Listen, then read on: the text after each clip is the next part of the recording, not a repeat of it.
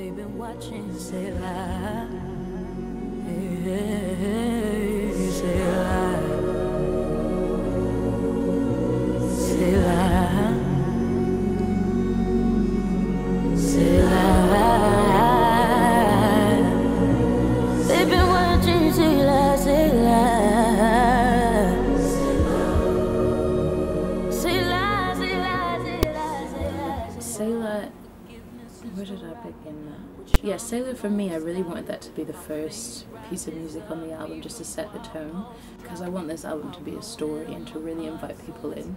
So Sailor is, it wasn't intentional, but it really is a story of like rebirth and stepping into either the next chapter of your life or, you know, the next adventure or whatever. It felt like this kind of new beginning in my life, and Sailor just felt like the perfect opening, just to kind of signal to people this is what this album really is about. You know, it was about a brand new stage in my life that had its ups and downs, but I hope by the end of it people consider it you know, a celebration or a story of survival or of just becoming stronger. But Sailor, yeah, it's, I mean, when I was writing it, it did make me think of how traumatic birth is, you know, like for the child, for the mother, but you have to go through it to become what you're supposed to be. Every moon and every star knows who you are, you know. Well, I wrote Breathing Underwater with Chris Loco. He's a producer that I've worked a lot with. We did a song called Easier in Bed for the deluxe version of our version of Events, and he's just an incredible producer, an incredible friend. He's someone I can really get very deep with in conversation, and someone that I trust enough to go that deep with. So Breathing Underwater, I think we're supposed to be finishing another song for the album, but we just enjoy starting new songs. So we went in and then we were just I think we were catching up, so we ended up talking for like 5 hours just about everything. You know, we're just all different things. He'd seen different things I'd seen traveling around, and what that meant at this stage in our lives, especially when you're growing with someone. There is a lot to talk about. So we were talking for so long, and then okay, let's give it a go. And then he started playing the chords, and it was literally like, I'm speaking to you now, those lyrics just started coming out. And I feel like I was at a point in my life where I felt like I had got through the storm. I had really become stronger and more confident in my place in the world, and you know, which path I wanted to walk on. So I feel like Breathing Underwater really summed up a real like celebration in my life, and a real feeling of things that I thought were almost impossible. Wow, I'm actually like finding my stride again and getting on with life. So yeah, I'm glad it made you feel that, because Breathing Underwater, for me, at one point I did want it to come at the end of the album, because I felt like it was finally, you know, Sailor to begin and Breathing Underwater there, but I wanted it to come second, just to kind of almost show the ending at the beginning. Like, this is where I got to, and this is, you know, this is what this whole journey was for. Even when I sing it now, it just means so much to me, and it lifts me when I sing it, so I hope it does for other people. As soon as I start overthinking it or trying to write something specific, it almost becomes too thinky. Like, you can hear that like you've tried to be smart with that metaphor, blah blah blah. So for me, this song, it really just kind of came. I think like the melody came, and then I said, oh, I'm breathing underwater. And then we did a next session, maybe like a few weeks later, to finish the verses off. But if you hear the demo, the first time, like, it was kind of freestyling it, the chorus is there, and then it was just trying to match that chorus with the verse. And that's when the pressure comes, because you, like, sometimes songs get left for like a year or two before I feel like brave enough to like tackle the verse. But this one, luckily, we just kind of did the same thing, chilled, talked, and then it came out.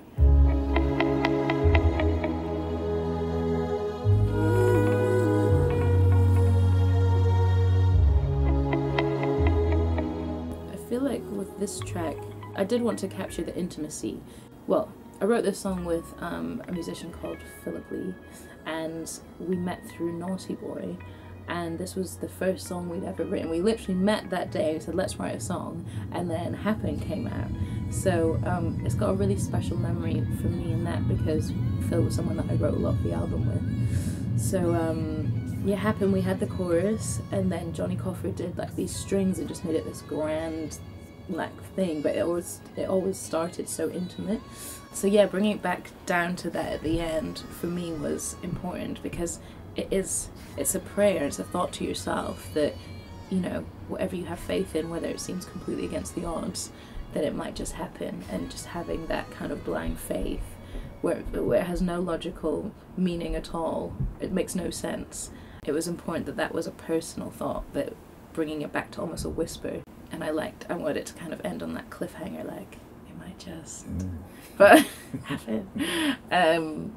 But yeah, that's one of my favourite songs from the album. Hold tight to sing along. I'm alright, but I could be wrong, baby. I know you remember me. By 3 in the back of the library. Come on, you can at least try, look at me. Just generally with this album, I did want to kind of dig deeper in myself and show myself in a lot more of an honest light, and not kind of gloss over too many things. I wanted to really dig in lyrically and musically into all different kinds of emotions, and Hurts for me represents kind of accepting and learning how to express other emotions other than being in love or being sad. This was like, it's a frustration, and it's a build-up of feeling and things that aren't said, and you know, every song really kind of represents a point in my life, and Hurts came towards the end of, you know, making the album, and I think it was a real time where I was willing to accept different types of emotion, like anger or frustration, and find a way to kind of put that out through my music.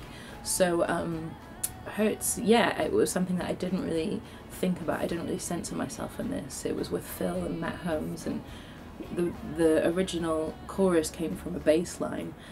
Phil's playing bass, and I was like, baby, I'm a nation, it hurts, and we kind of kept going around that, and then the verses started coming, and yeah, it really is just an explosion, and just kind of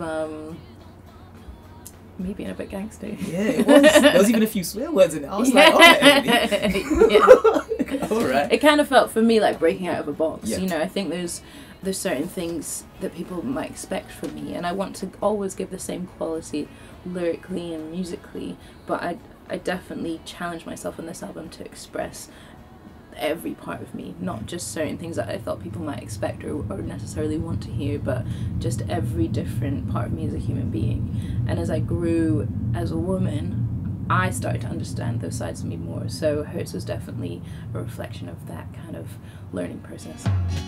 Give me something. Give me something. Another one of my favourites.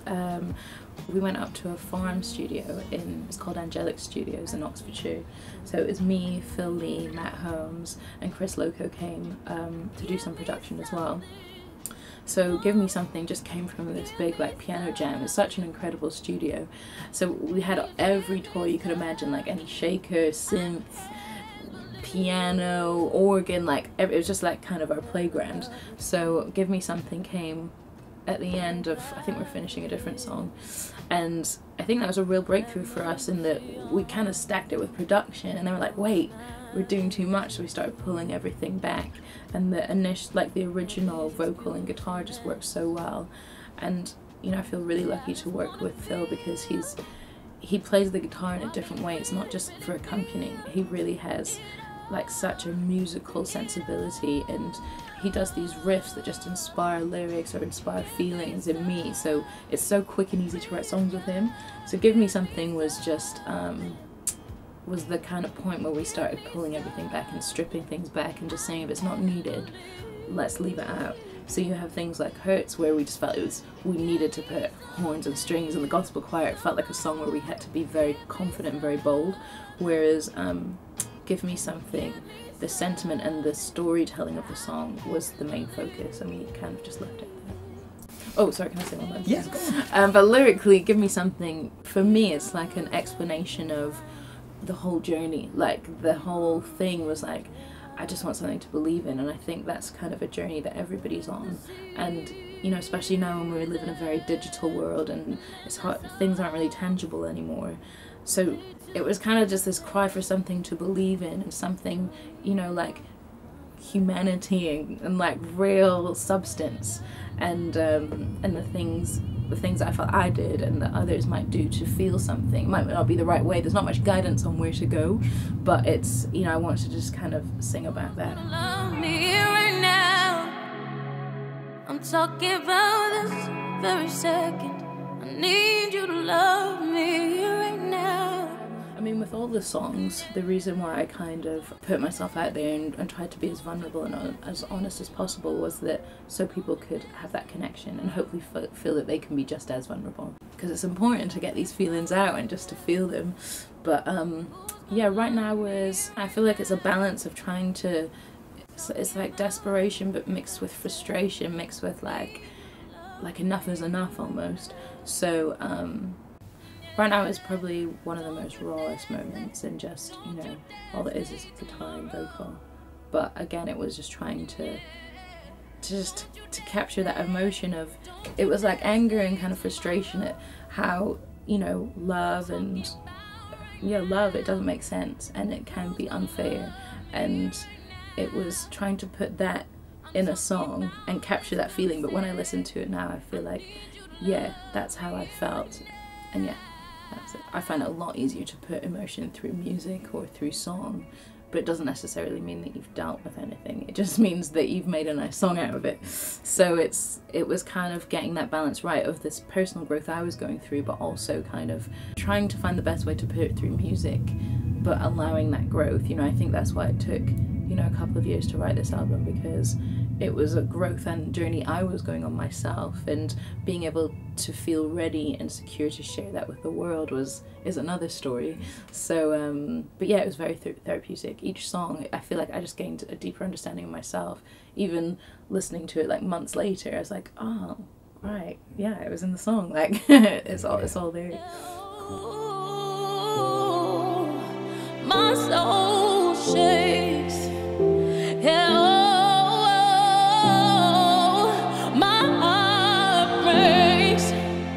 Shakes was one of the first songs written for the album, and I wrote this song with Naughty Boy, and I think I'd just gotten back from a holiday or something, and I had this voice note on my phone, and it was the chorus for Shakes. So then, you know, that's why Naughty Boy's style is really great and very unique, because he'll hear things that others don't hear, or I would have just added it to the rest of my voice notes. It would never been, he's like, no, that one you need to sit in there and do it, and then we got this like killer one take vocal, and it just all kind of came together very naturally. And again, with trust, you need to find like a producer or musicians that you fully 1000% trust to kind of go to those depths with. But Shakes for me was like, you know, some people listen to it and think of it like a sad song, but for me I find it very empowering, because that's how I love, and it's how, whether it be a person or something I enjoy, sometimes it can get pretty intense, but Shakes for me it gave me understanding of the depths to which I would love someone, or submission to somebody out of love and a devotion to somebody.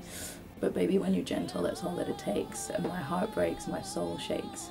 And I just wanted to kind of really talk about love on a very real level, because often it's spoken about on, you know, kind of superficial, and it's sexy and it's cool and it's fun, and like all of those things are great, but there's, maybe I'm just a kind of hopeless romantic, but there's love that's changed the world, and there's partnerships that have changed the world, and that depth of connection is something that I really want to capture, and I want to talk about that connection on a very real and raw level.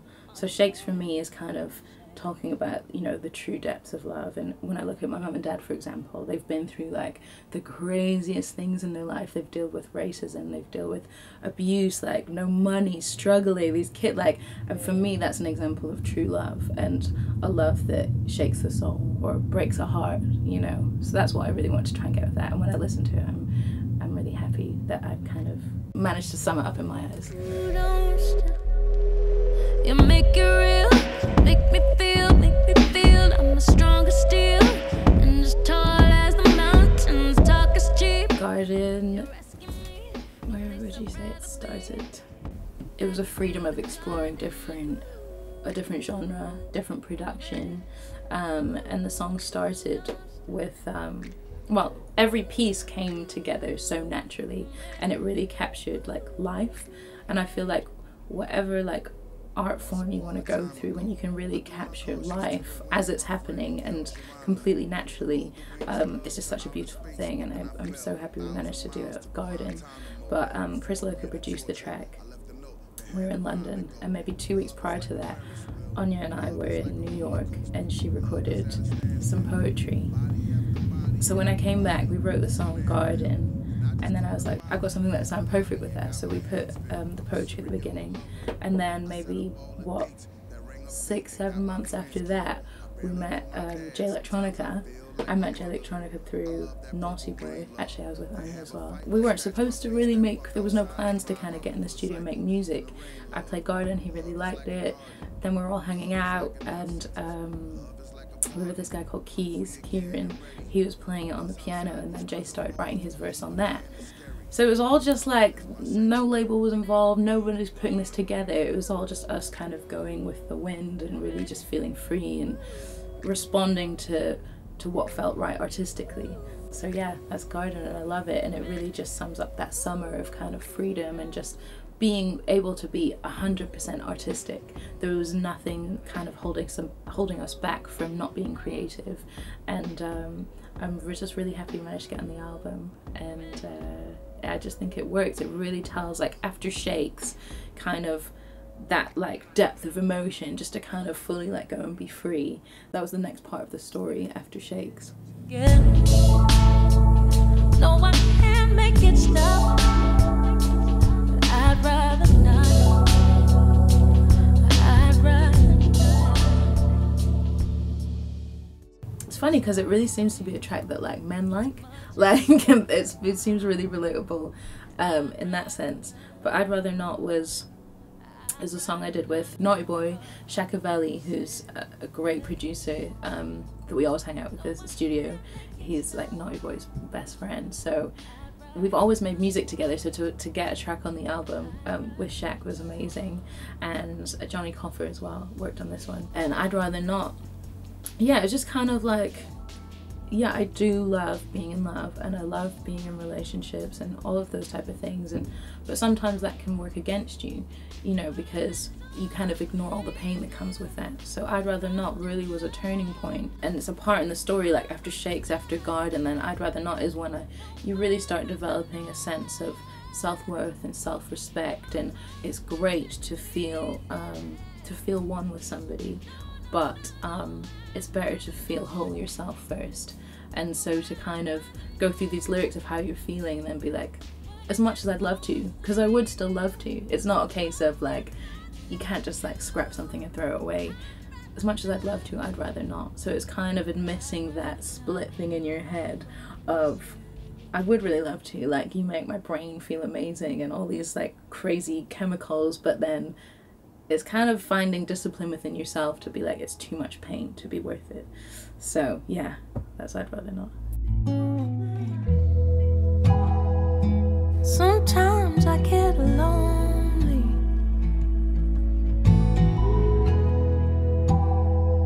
and I wish you'd just hold. Sometimes you can be tough with production and you can be hard hitting, but I just love words. Like, I love how words can be a little bit gangster, but slyly. Like, only if you really listen would you kind of hear certain things, and I wanted to make sure that every song had that energy, like that confidence and kind of directness about it. So Lonely, yeah, it was kind of summing something that's very complicated up, and not having a specific reason to be like, baby, I'm out here, but it's a very important reason, if you know what I mean. So I felt happy that I kind of managed to put it in words. But yeah, some days you don't know me. That's a problem. You know, that's a big problem. So yeah, I'm glad you picked up on that, and I do like that one.